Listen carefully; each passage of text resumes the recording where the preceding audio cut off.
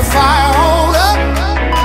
Oh, it's time to fire on up. Pound on your chest like there's no tomorrow. Just play the game right, no one can follow. Oh, it's time to fire on up. Oh, it's time to fire on up. So can you tell me where you guys got that sign? Off the elevator door. We knew they were going to throw them away, so we worked really hard peeling that off. And then we stuck all our dirty clothes on it and tried to roll it up. And look, it looks great. When did you guys take it off? Sunday night around 10. And I bet the hotel cameras were wondering what we were doing. It was quite fun though. So nobody pressed the elevator buttons while you were? No, but we heard it, and so we were hurrying fast, weren't we, honey? And then it was all stuck, and it was a mess. Did it come off easy? No, we had to use our muscles. Huh, Tony? And then it was stuck together, and then we had to pull it apart, and we got it though. Look how good it is. It does look good. It's cool. It fits right in. So when we were at the games, we stayed in the Noble Hotel, and we were on floor 5, and on the 5th floor, it was kind of like Christie's floor. So the elevator had great big stickers of Christie on it. Her parents also stayed on that same floor at the same hotel. And on the last night after the games, we all went out to like a Noble kind of after party. Side note, we saw both the champs doing shoeies and a lot of people doing shoeies out of their shoes, which was hilarious.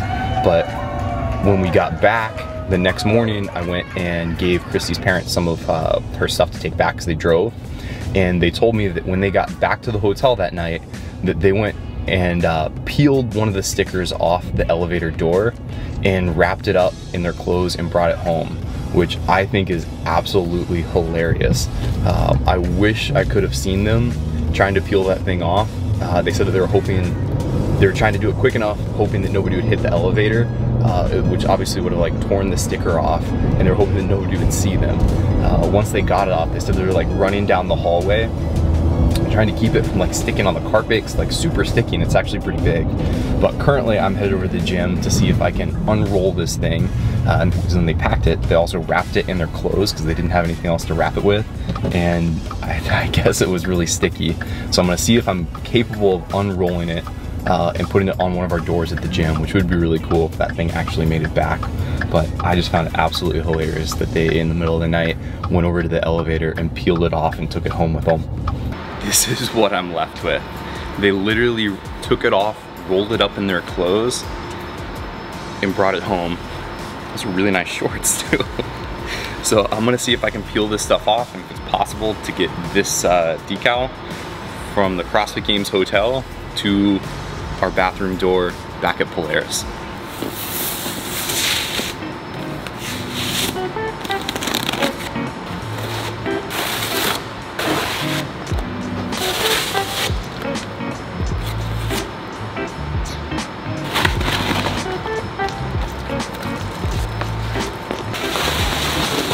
They also put some Noble tissue paper, and this stuff actually seems to be the problem. If they would have stuck to just the clothes, I think this would have actually worked out pretty well.